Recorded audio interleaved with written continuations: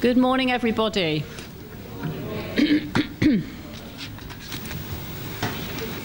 On Tuesday, we had a wonderful time at the Light Cafe. Thank you to all of those who helped. Hopefully you've all had a letter from me anyway, thanking you for your help. But we had a wonderful time at the Light Cafe. And the reason I'm mentioning that is because obviously Wednesday, I've got the dates right, haven't I? Wednesday was All Saints' Day. And we are All Saints Church. So actually today in the church also is All Saints Day if you didn't do it on Wednesday. So I thought it would be rather nice, as we are All Saints Church, just to have some references to today being All Saints Day. So let us pray. O Lord, be with your church and all her members who belong to you by baptism and faith. At the bidding of the Lamb, our shepherd, give us ears to hear your word and faith to receive him in your blessed sacrament. Lord, in your mercy, hear our prayer. Now, so our opening hymn this morning, Angel Voices Ever Singing, number 34. Let's praise the Lord.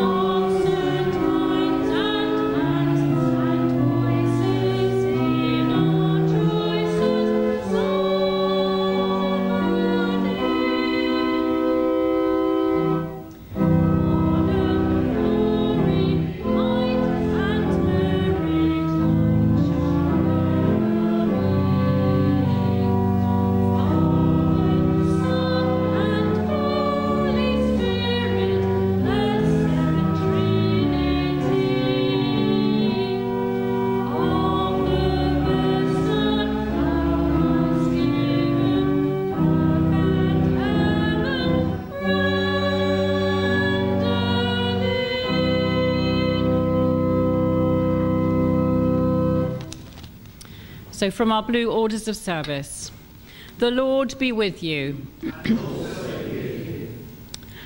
Almighty God, to whom all hearts are open, all desires known, and from whom no secrets are hidden, cleanse the thoughts of our hearts by the inspiration of your Holy Spirit, that we may perfectly love you and worthily magnify your holy name, through Christ our Lord. Amen. Would you like to sit or kneel as we come to a time of confession? Let us open ourselves and our hearts before the Lord, that we can pray to him in the knowledge that he takes it all away. Let us pray.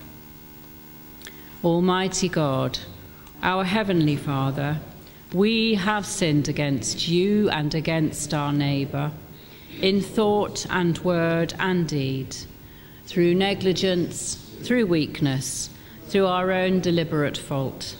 We are truly sorry and repent of all our sins. For the sake of your Son, Jesus Christ, who died for us, forgive us all that is past, and grant that we may serve you in newness of life, to the glory of your name. Amen. May the Father of all mercies cleanse us from our sins and restore us in his image to the praise and glory of his name, through Jesus Christ our Lord.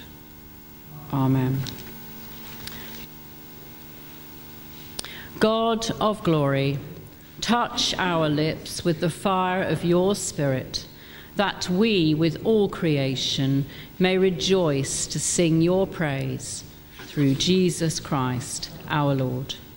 Amen. Denise will bring our first reading. The reading is taken from Thessalonians 1, verse 2, 9 to 13. Surely you remember, brothers, our toil and hardship. We work night and day in order not to be a burden to anyone while we preach the gospel of God to you. You are witnesses, and so is God, of how holy, righteous, and blameless we were among you who believed. For you know that we dealt with each of you as a father deals with his own children, encouraging, comforting, and urging you to live lives worthy of God, who calls you into his kingdom and glory. This is the word of the Lord.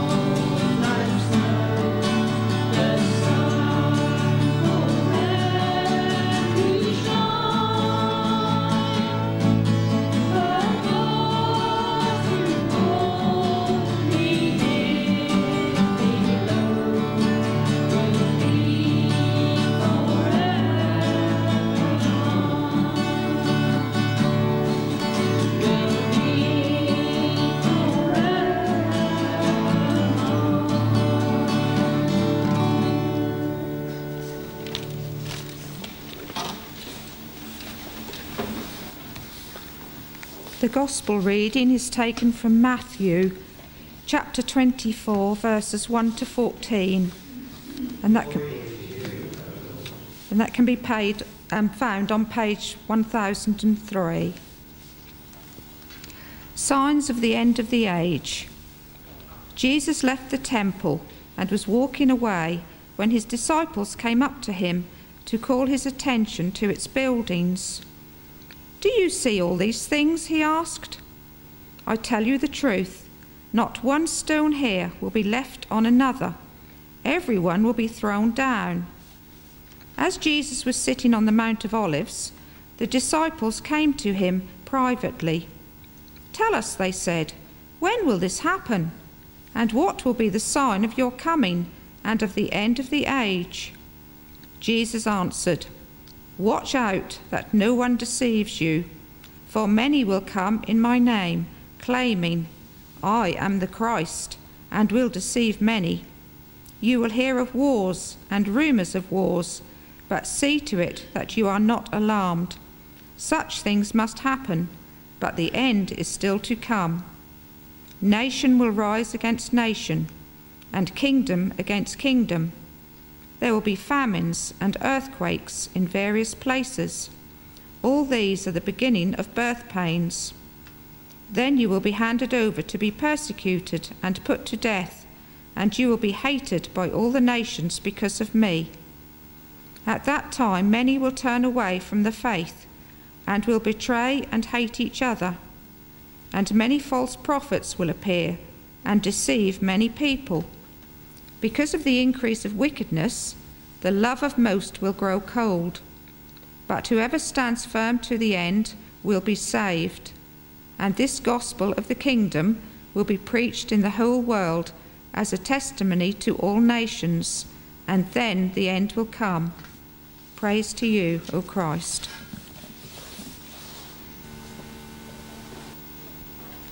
So let us pray. Dear God, as we study your word this morning, please speak to us. It's a hard passage. I just ask you to help us understand. Amen. Please be seated.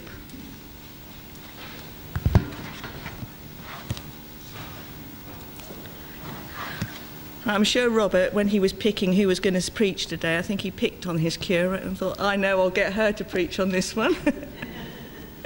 So the gospel reading, which we've just heard, seems very relevant today, as the news from around the world is full of violence and wars, with nations rising up against nations.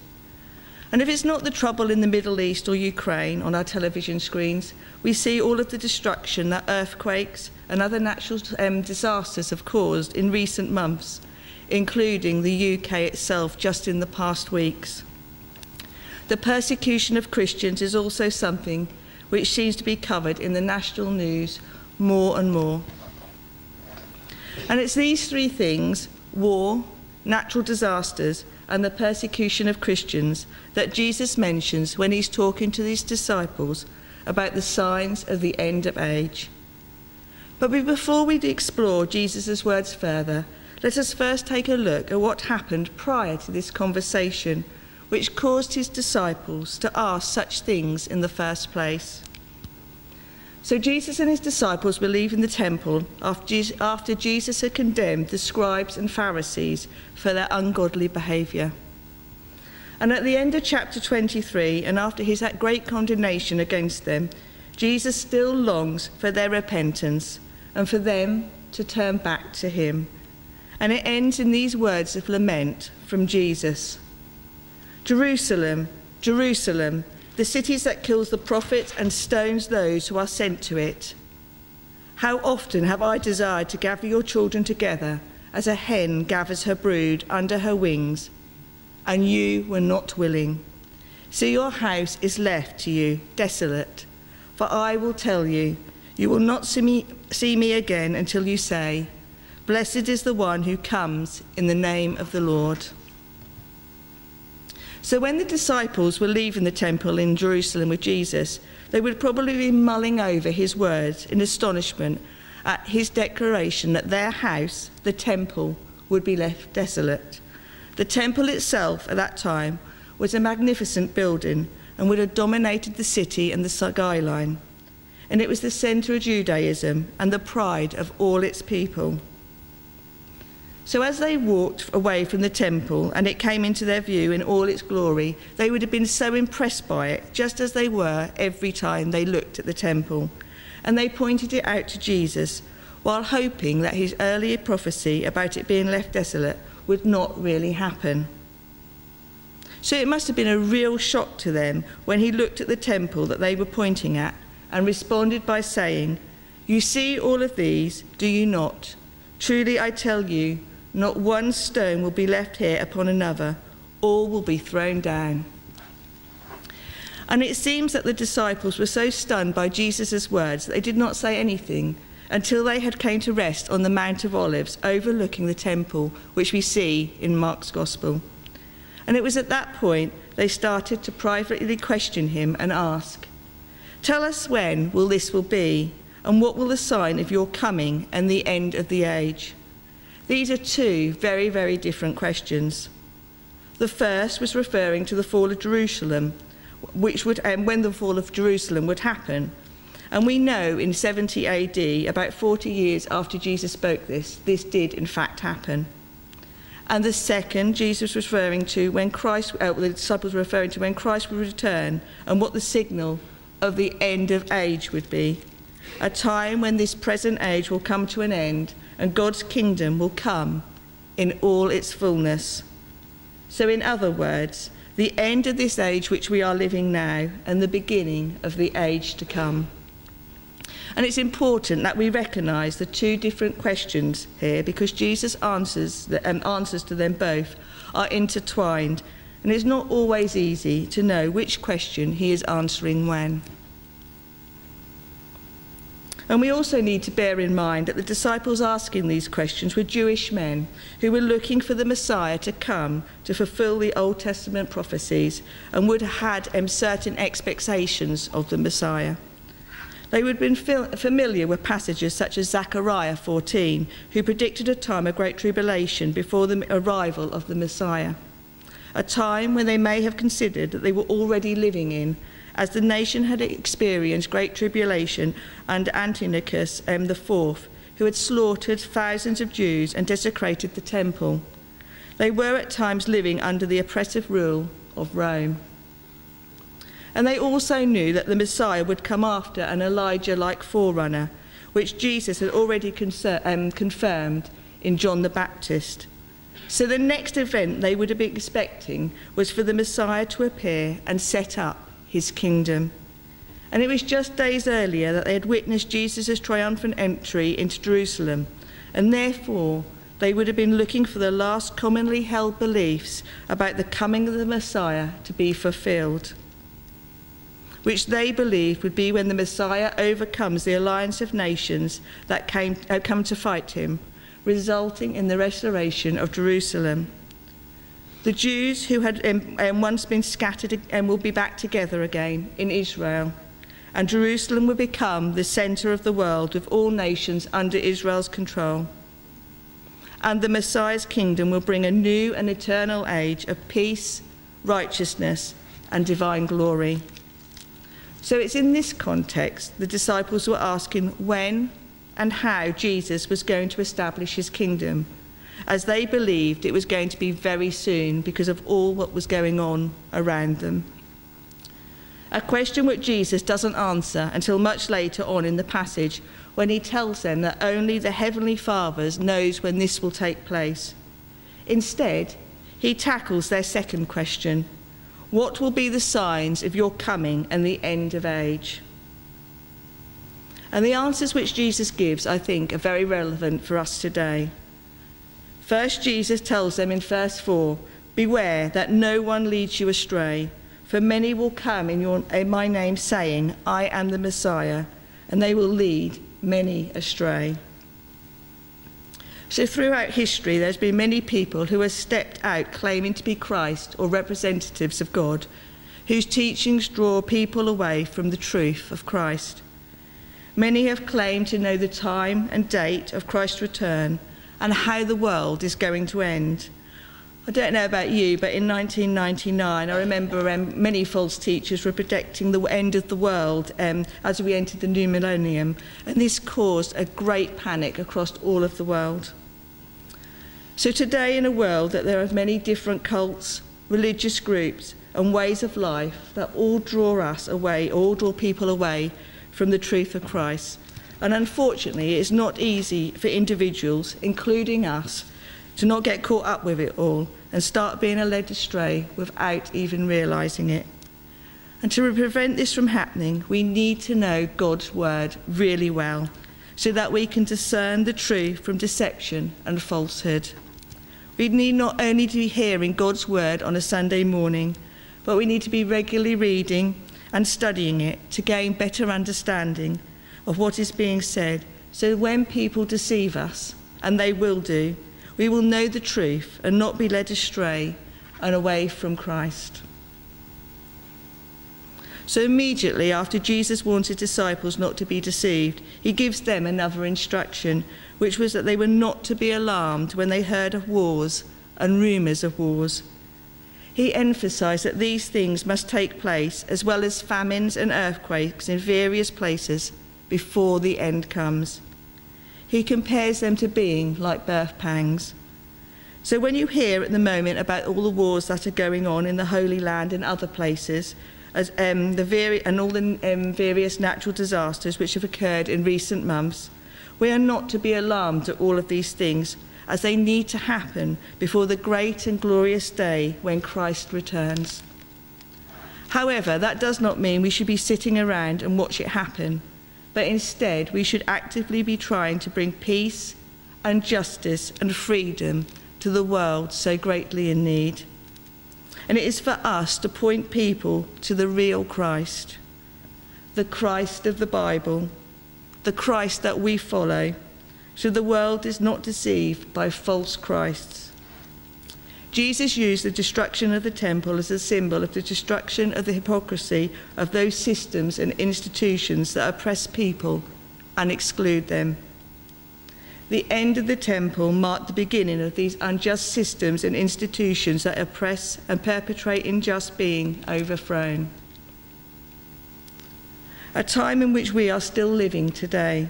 So rather than ourselves focusing on the question which the disciples asked regarding Jesus' return, maybe we should be asking instead, what can we as individuals and a church be doing to point people to Jesus and bring peace, justice and freedom to our troubled world?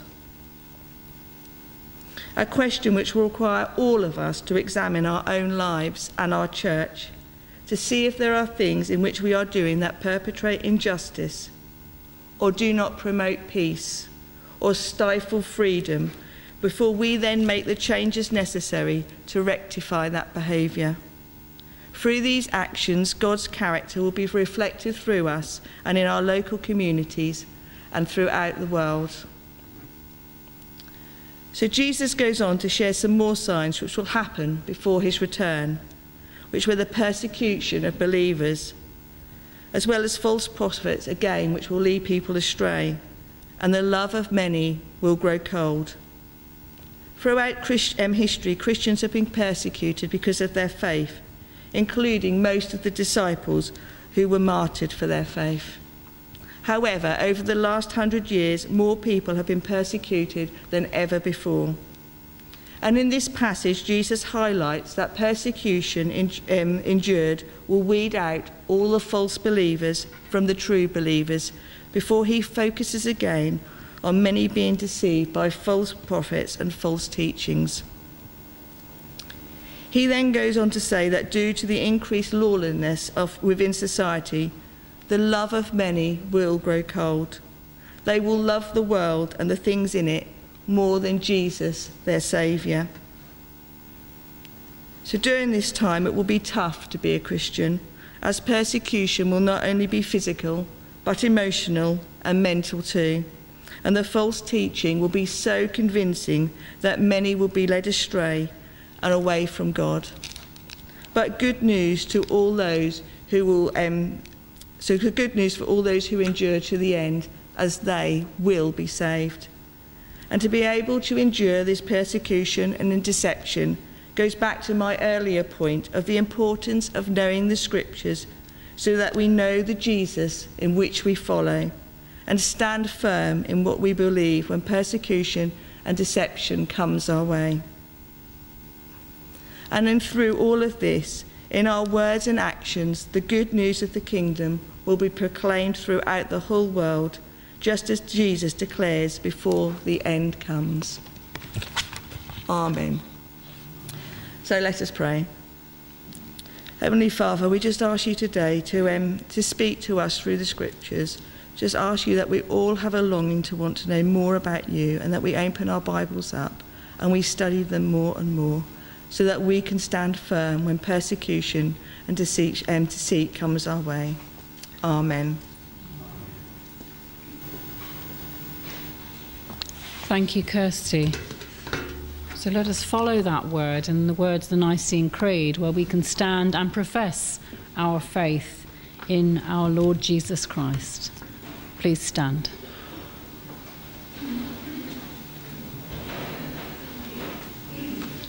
We believe in one God, the Father, the Almighty, maker of heaven and earth, of all that is seen and unseen.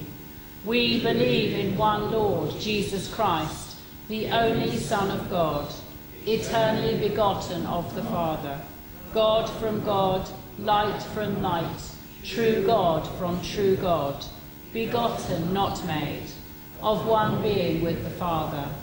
Through him all things were made.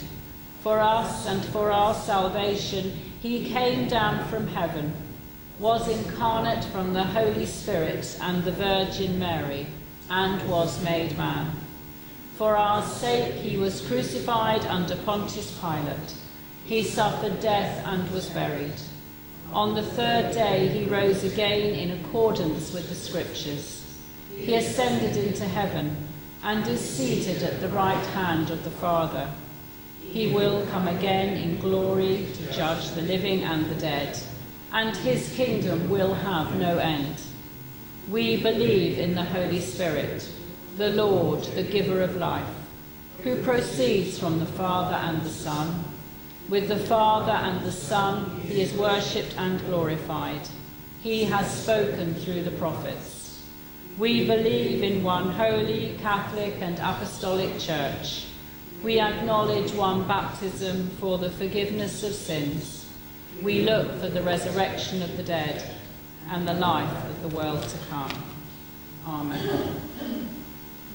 Would you like to sit or kneel as Elaine leads us in our intercessions?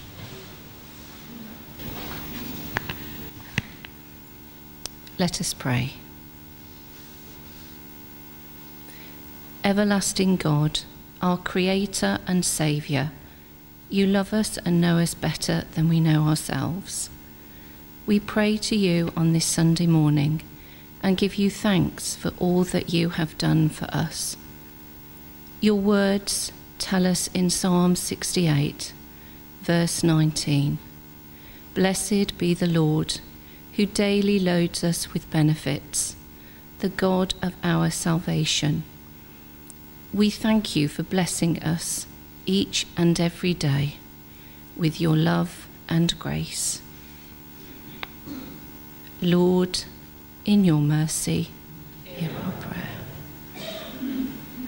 Father God, we pray for your church throughout the world.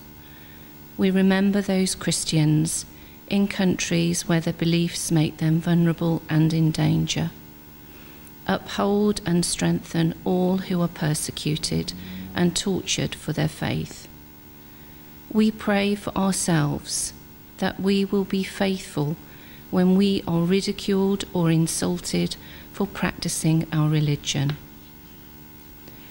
We pray, Lord, for your blessing upon this congregation and upon all the Poringland benefice churches. May your presence be seen vividly in what we and our brothers and sisters in Christ do each day.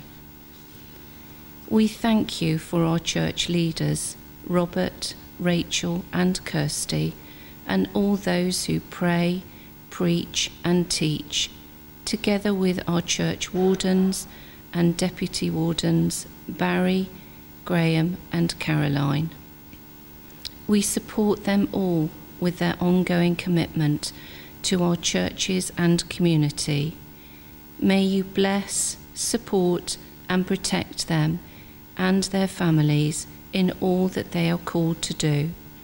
May they be led by your Holy Spirit, keeping your call fresh in their hearts, renewing and refreshing their spirit for the work ahead. Lord, in your mercy, hear our prayer.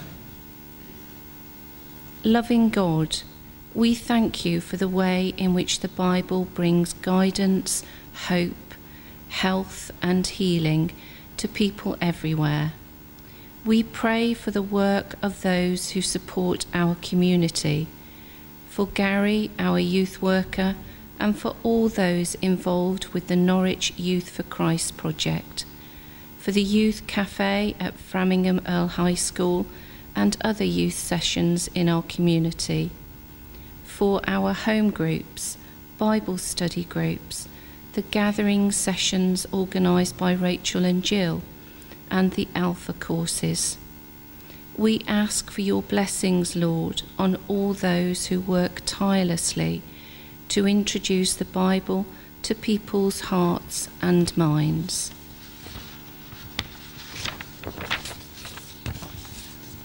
Lord, in your mercy, hear our prayer. Gracious God, we pray for our local community. Please show us how we can best serve people who are struggling in any way. We pray for all children, students, teachers and staff at schools and colleges as they have returned to their roles in education this past week after their previous half-term holiday. May they all feel refreshed and energised with your Holy Spirit to face the challenges throughout this term. We give you thanks, Lord, for the many volunteers who helped to support the Light Cafe in Poringland Village Hall on Wednesday. We thank you that so many teenagers, young children with parents, grandparents and friends were able to connect with the church's Together volunteers. Thank you for filling the village hall with your warmth and love. And though we live in a world with danger and evil, we have you, God, that loves us and promises to protect us. We can trust that you, dear Lord, will care for us and keep us safe in your arms. Scripture tells us, ask and it will be given to you. Seek and you will find. And this includes the protection of you, dear Lord. Therefore, we thank you, Lord, for your protection of our community during Halloween last week. We pray for this evening as many will celebrate and have celebrated Bonfire Night. May our young people be educated on the dangers of fire and fireworks. Keep all those safe who attend bonfire displays or have fireworks in their own gardens. Shield and protect our fire and emergency services, as you are the God that answers by fire. 1 Kings chapter 18 verses 24. A fire goes before you, O Lord, and burns up your enemies. Psalm 97 verse 3. Lord, release your fire and burn up the works of darkness this evening. Lord, in your mercy, hear our prayer.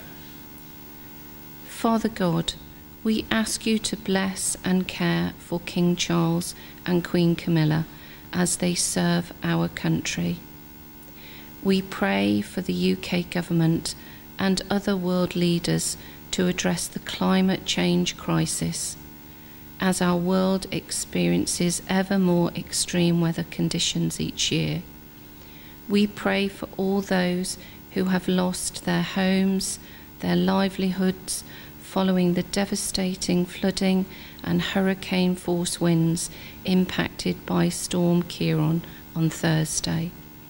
We pray for the many schools that were closed, homes and businesses that were left without power and severely damaged.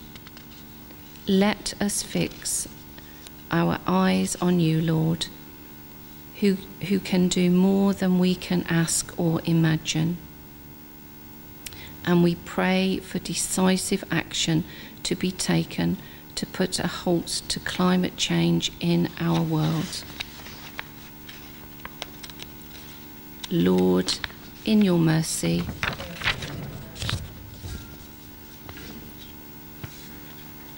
merciful God, we pray for all countries that are torn apart by conflict, illness and hunger. We pray for peace in the world, bringing before you the troubles and dangers of people and nations seriously affected by conflict and war, especially Gaza, Israel and Ukraine. Our hearts break at the devastation and suffering that we see, and we know it breaks yours too.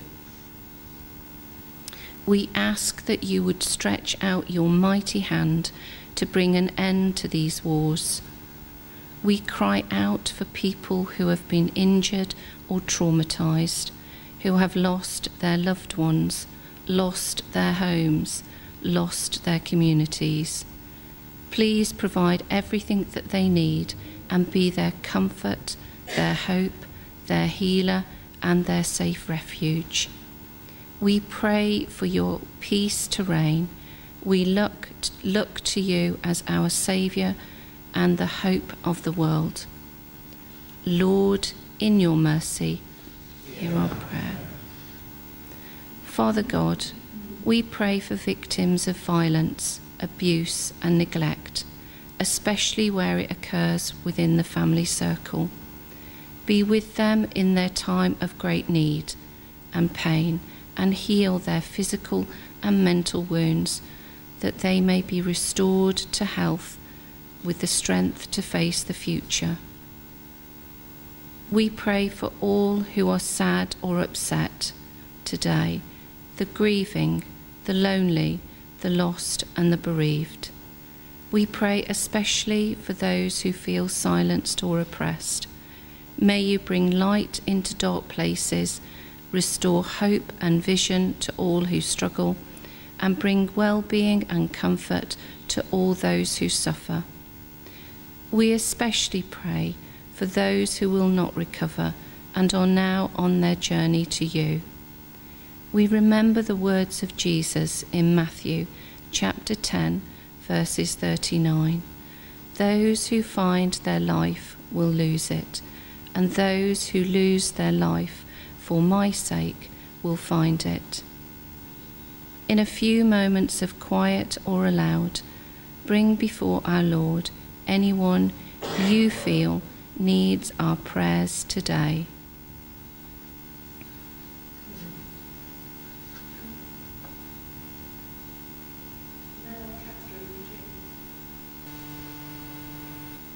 For Michael and Nancy.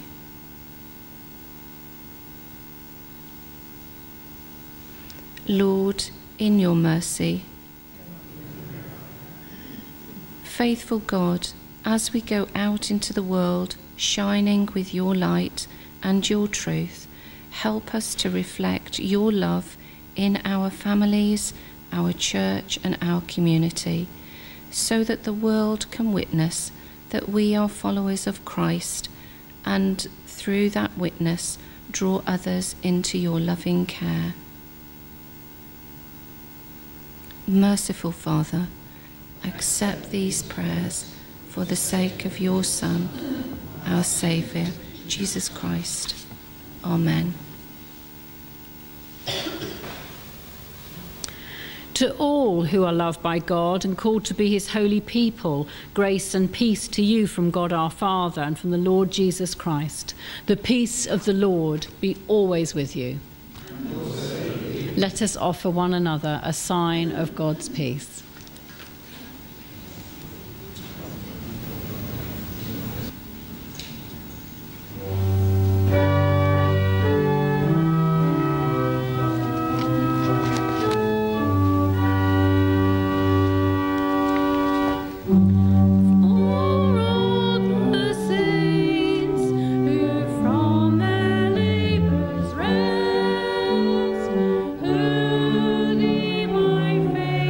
Be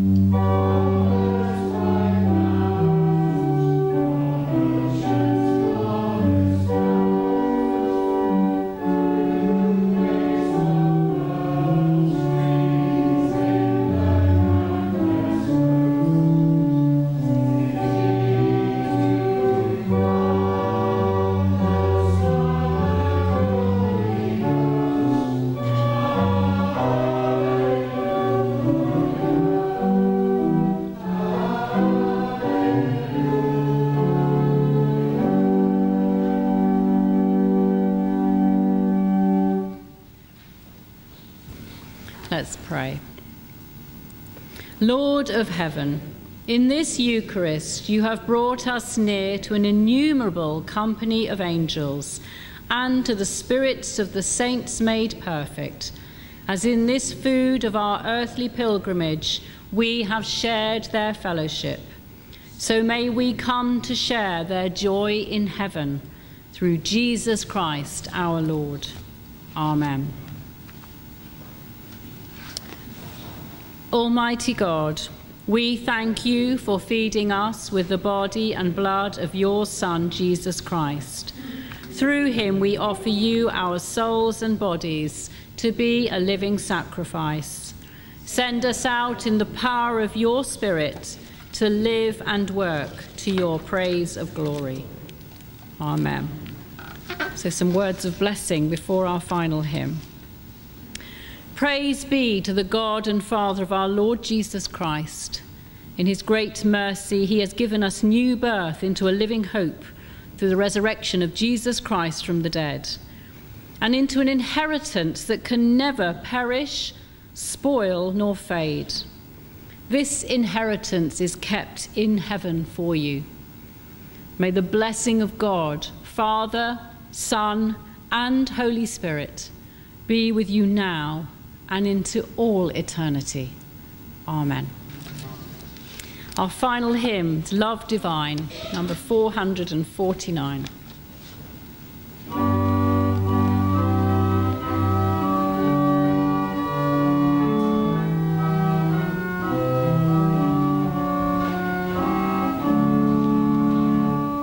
Thanks.